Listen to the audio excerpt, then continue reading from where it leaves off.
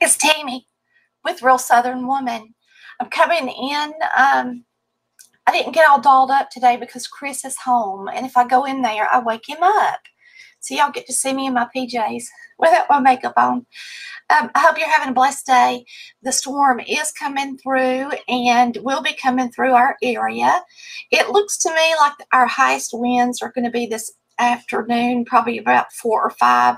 I was wanting to go live to cook then, so I don't think that would be a smart thing because I'm sure the internet may be out.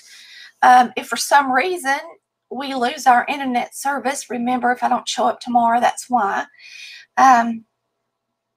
I will try and use my phone if for some reason our home internet goes out. Excuse me. So I will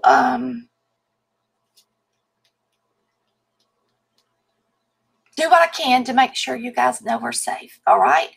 And I hope if you're in the path or you're in Florida or along the areas that the storm is going to go over, that you will also do the same.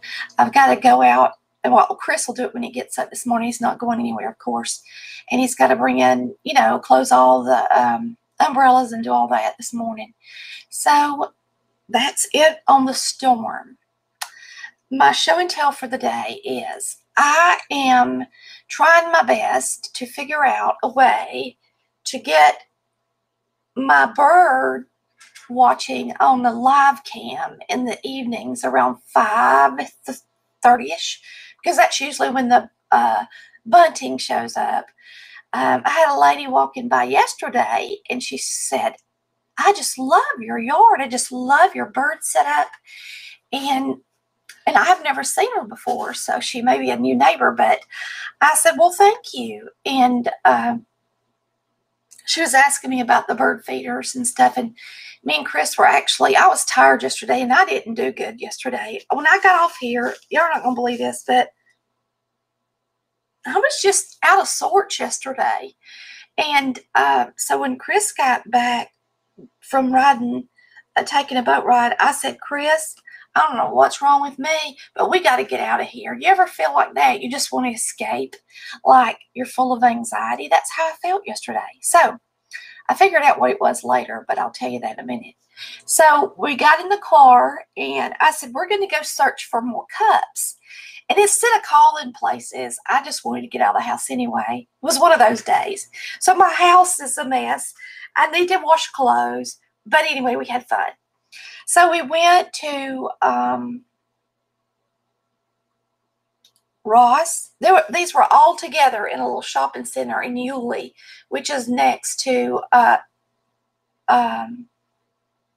Amelia Island area. Okay, it's not that far from us. Instead of going to Brunswick, so I went into a Ross. I went into a TJ Maxx and a Home Goods, and none of them had the cups. Why do I have an alarm going off on my phone? Somehow I've turned on the alarm on my phone. That's funny. Well, anyway, they didn't have any of the cups. So I said, well, honey, we're just going to have to find the bales. So we looked it up, and they had a bales, and we drove in onto the island to go to the bales, and I've never seen anything like it. They had this huge bales. And then beside the bales, I've never been in a real bales. I've only been in bales outlets. Okay, I didn't even know there was such a thing. And so when we got there, they had this huge building that was a bales. And when you went in, because it's a coastal area, I mean everything, the most beautiful stuff you've ever seen to decorate your home for beachy looks was there. I've never seen so much beachy stuff in my life. I mean, they had it all. Decor for the walls, decor for the bathroom, decor for your bedroom. It was quite a sight to see. But everything was expensive because it wasn't an outlet. They had all these shoes, and Chris, we went in the outlet first. I found about 5 cups. And so what happened is I only found the 5 cups. I was like, we went on this treasure hunt, and I only found 5 cups, but it's better than none. But I said, Chris, you check out in this outlet bales, and I'm going to go next door and see if they might have some cups. And of course they didn't. But I called him because he was looking for shoes. And I said, oh, you need to walk over here because they got all these shoes. He goes, Tammy, this is not a markdown place. This place is expensive. I said, well, I know. He goes, well, I'm not paying that for my shoes. And they don't really have a pair of shoes I want. I said, okay, fine. So we left. And I said, boy, did we go on a wild goose chase. And so what I'm going to do today, because I'll be here all day, I'm going to wash clothes today for sure. I shouldn't say this, but I'm going to tell y'all anyway. I don't even have a clean pair of panties. I don't. I'm wearing Chris's underwear. I told him yesterday. I said, what happened was, I don't know what happens to my panties. Y'all know I have those favorite panties. And I have them on my top sellers on the website. Well, I've bought so many of those panties. And they keep disappearing. And so I had bought a pack for Cedartown. But I only had 3 when I got down there, and I think I took a couple with me. But my daughters, I think they like them, and I think they get them when they come home. I really do, because they disappear. I mean, where else are they going? And so anyway, I got ready, and I said, Chris, I don't even have a clean pair of panties. I said, I had to wear your underwear. And, you know, he wears boxer shorts. But they're really soft, the ones that I pick out for him. I think I got his on the website too, and I can't remember. But anyway, I've got to order me some more. I just love them. He thought that was funny. He goes, I said, I don't even want to start a load of clothes. I'm not in the mood to wash clothes. Let's get out of here. And so today I've got to wash some clothes. And it really hasn't been that long since I washed clothes. It's just that I don't know. I don't have enough of them. I'm going to order some this morning. With that said, I'm on a rant this morning. So she's talking about my bird feeders. I was out there. When we got home, I was so hot. Oh, my Lord, it was hot outside. And I was so tired because we've had road trips 2 days in a row. My neck was killing me. And y'all, my neck is not even supposed to be hurting. It's supposed to be numb. But I think what it is I think I've really overdone it because Monday, y'all wouldn't believe everything I done Monday. And then Tuesday, which was yesterday, I didn't do much around the house, but me and Chris went riding, and being in the car is not good for it. Oh, but anyway, I went out there, and Chris claimed that he cleaned the water, what do you call it? The bird bath. He claimed he cleaned the bird bath. Claimed is right. So I go out there, and the bird bath is filthy. And so when we got home, I had to clean out the bird feeders, give them their food, clean out the bird bath. And that's when the lady walked by and told me how much she loved the yard and the bird feeders. So she said, oh, we get a painted bunting. I said, he comes here every day. She went, what? I hardly ever see him. I said, he comes here every day. Y'all, the minute I cleaned that bird bath and walked away up onto the porch, and Chris was fixing the hummingbird feeder, the bunting came. As soon as I said that to her. So anyway, I was going to show you these soot balls because who likes these is the woodpeckers. Sometimes the other birds will get on them and eat them. The titmouse likes them. Who else likes them? Oh, I don't know why, but the female cowbird likes them. Some of the smaller birds will eat off of them, like the chickadee and different ones, believe it or not. I've never seen, it has a blue jay on it. I've never seen a blue jay eat this before. It's usually all the woodpeckers mostly, but they love the peanut butter. Love it. I would rather get it in a log form. These are soot balls. I'd rather get it in a log form. They make these logs that are about that tall and about that big around, okay? And I have a feeder that I could put one down in instead of the soot balls. And so I put a link up there today for the log peanut butter and the feeder that it goes in. Y'all, they love them. And it's fun to watch them on them. So if you don't have one of those and you like to bird, there's a link there. that's my show and tell for the day. All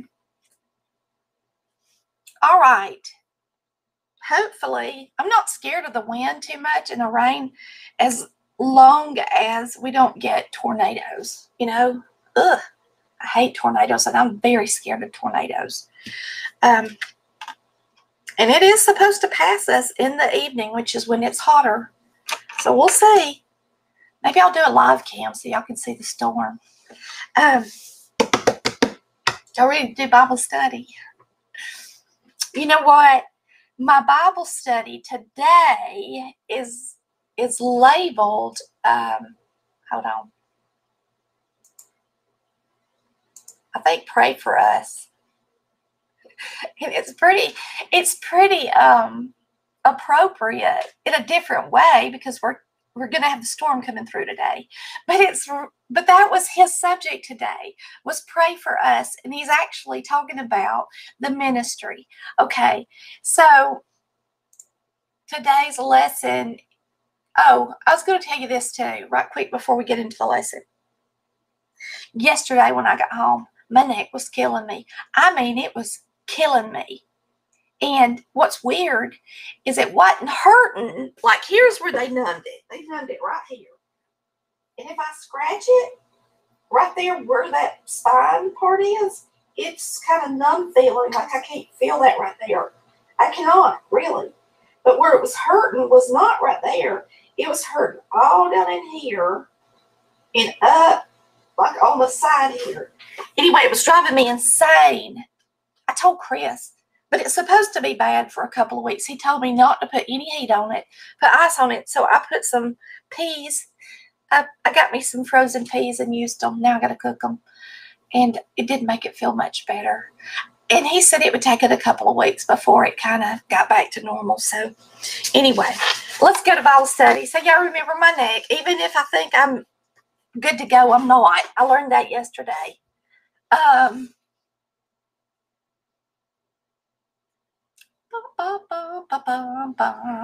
happy today. I think because I'm not. Oh, I forgot to tell you this too. I got a lot to say today.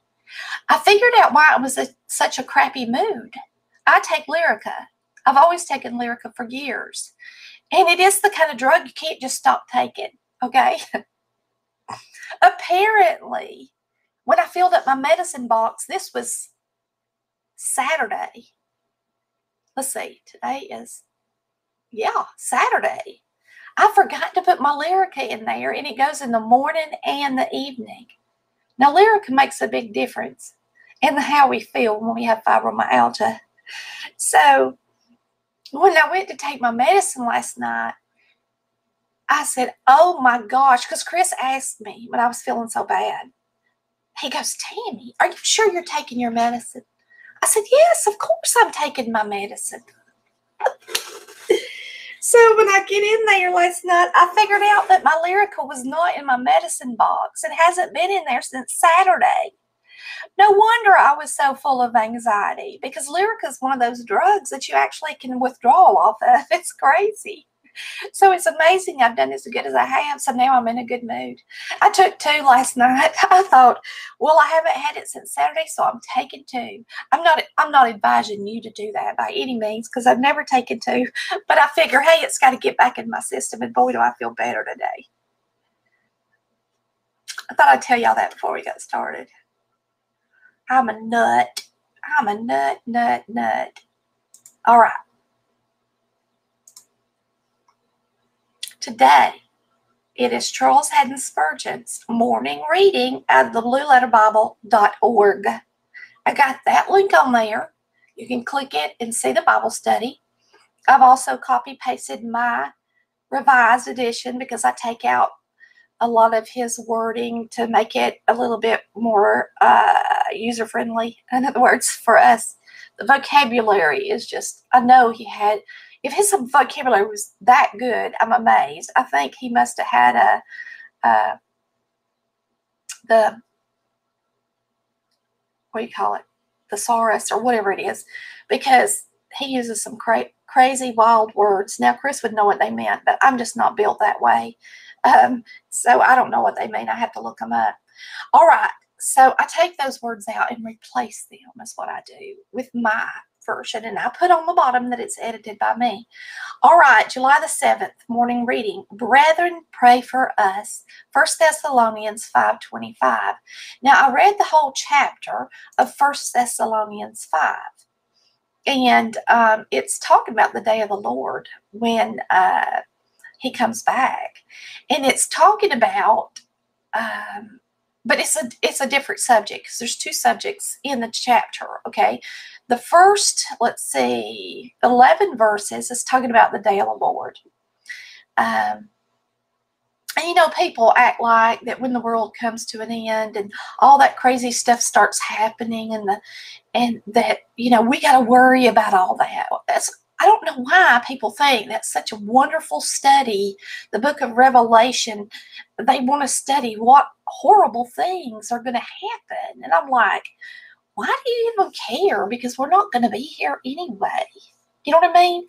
Not that I'm not saying that I don't care about the Word of God. I'm just saying there's people that are obsessed with it, and that's all they want to talk about. My mama said that her daddy was a pastor, and he got a kick on that, where that's all he studied. And she said, I was a little girl. And she said, sometimes he would say things to me about what he was studying, and it would scare me to death. And anyway, but it says,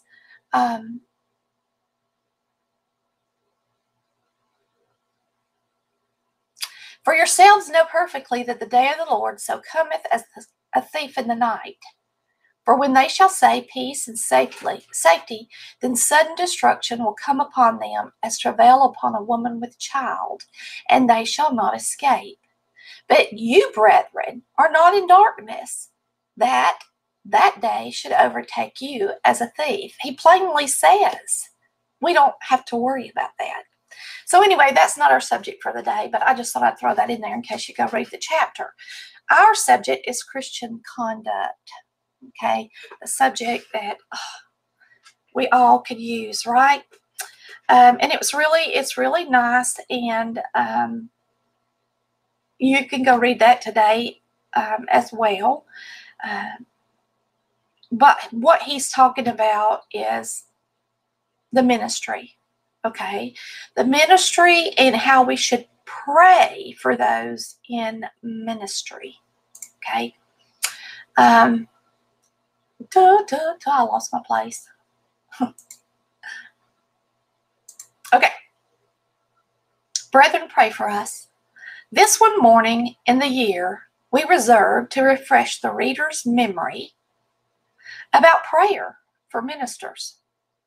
And we do most earnestly implore every Christian household to grant the fervent request of the text, first uttered by an apostle and now repeated by us. Brethren, pray for us. Brethren, our work is significant, involving blemish or misery to thousands. We treat with souls for God on eternal business, and our word is either a savor of life unto life or death unto death. So he's letting you know that the minister's work is important, and they do.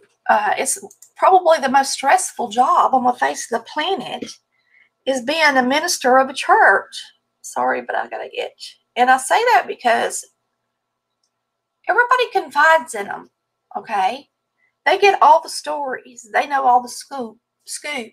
They know all the secrets of the families that are in desperate need of prayer.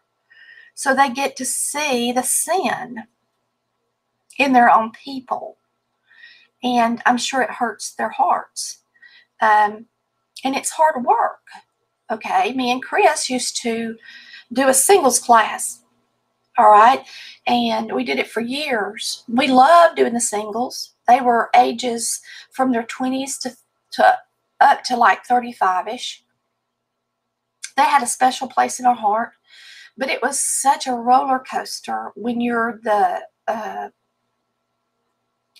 leader of a group per se, because of course we had some that used to be wild and had straightened up, and then we had others, they would date and then they might split up, but we had a lot of things that would go on, and then later on we were finding out they were meeting, some of them were meeting and partying and drinking and doing all this stuff, and it was just so hard for us because we loved them so much and we didn't want to see them go down the wrong road. And so it was a really high at times and a really low at other times. And that's what he's talking about here. It says, a very heavy responsibility rests upon us, and it will be no small mercy if at last we are found clear of the blood of all men. As officers in Christ's army, we are the special mark of the rivalry of men and devils. They watch for our halting and labor to take us by the heels. Our sacred calling involves us in temptations from which you are exempt. Our calling all too often draws us away from our personal enjoyment of truth into a ministerial and official consideration of it. So what he's saying, he says we meet with many rough cases and our intelligences are none. So what he's saying is that we're tempted in ways that you would never be tempted. And because you're in the ministry, you tend to study the Bible. So you look at the truth in a official way, a ministerial way, instead of a personal enjoyment. Okay, and that's a big thing. When you're in the ministry, you have to make sure you have time for personal enjoyment. And many, many people who are in the ministry don't get to do that. And I tell you why, because there's a very small percentage of the church that works in the church, and a huge percentage that just want to go to church. And so the people who are full of the zeal and the passion wind up being the ones who are overworked. So you have to be real careful. If you are in the ministry, I will give you some advice. Chris always said, do one thing and do it right. And no matter how tempted you are, no matter how much of a need the church is for other positions, say no. Do one thing and do it right. If you do three things, it's hard to do it right. Okay? I was able to help Chris with singles, work in the nursery because it don't take a lot of it wasn't a mental thing. And I also worked just in the kitchen when we would have meals. But I didn't teach, so I could do all of that. But Chris taught, so he just did one thing. So I hope that helps you get the picture there. If you're in the ministry and you're doing 3 or 4 things, you're probably not getting the personal enjoyment of your Bible and your readings as you should. And you need to take that very seriously. We observe very sad backslidings. Yep, our hearts are wounded. We see millions perishing and our spirits sink. We wish to profit you by our preaching. We desire to be blessed to your children. We long to be useful both to saints and sinners. Therefore, dear friends, intercede for us with our God. Miserable man we are if we miss the aid of your prayers. But happy are we if we live in your supplications. You do not look to us, but to our Master for spiritual blessings. And yet how many times has he given those blessings through his ministers? Ask then again and again, that we may be the earthen vessels into which the Lord may put the treasure of the gospel. We, the whole company of missionaries, ministers, city missionaries, and students, do in the name of Jesus beseech you. So he's pretty much begging for your prayers.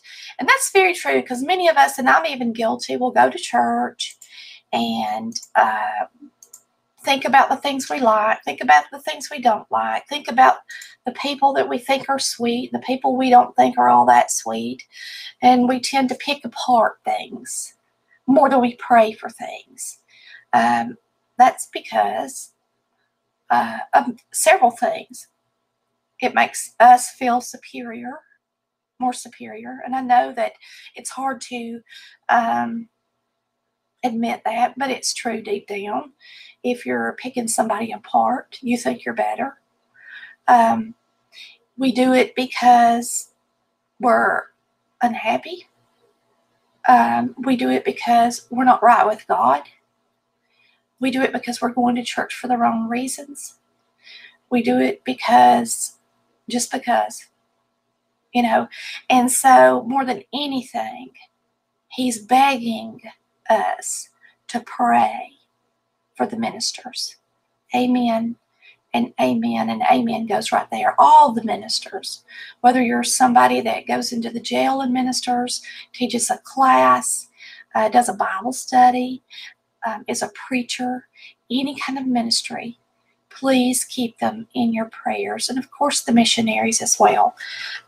So I hope today's lesson finds you well.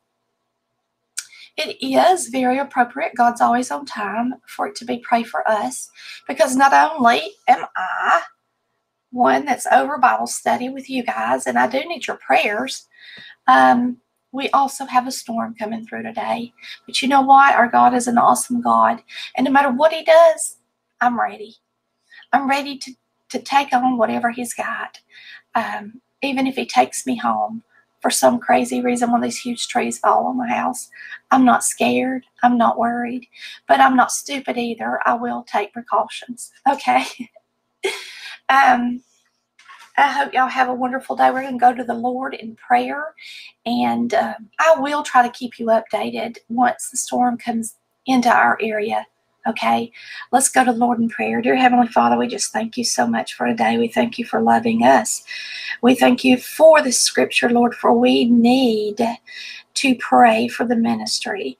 We need to pray for all of those out there that are letting their bodies and their souls worship and be used by you every day to be an example, no matter who they are, an individual just giving a testimony in the Walmart, all the way to a missionary across the world. We're all saints. We are all vessels. And may you give us the courage that we need to spread the gospel and make it first and foremost, instead of the things that don't even, the things that people want to complain about or argue about as far as the Word of God goes. May they just focus on the gospel, because it's the gospel that saves us. And we just thank you so much for it. Be with all of those in the path of the storm. I pray that they are smart and that they do take the warnings and get in the locations in their homes that they need to be in order for the storm to pass. I just pray that no matter the destruction, that souls will not be lost. And if they are taken, I pray that they know you and it's their time to come and see you. We just thank you for all you do for us. And in Christ's name we pray. Amen. You guys, I have a lot of prayer requests, so I'm going to list them today when I get off here, I promise. I'm not in one of those moods like I was yesterday where I just couldn't get anything right. Thank the Lord. Thank the Lord. All right, y'all have a blessed day. We'll see you later. Love you. Bye.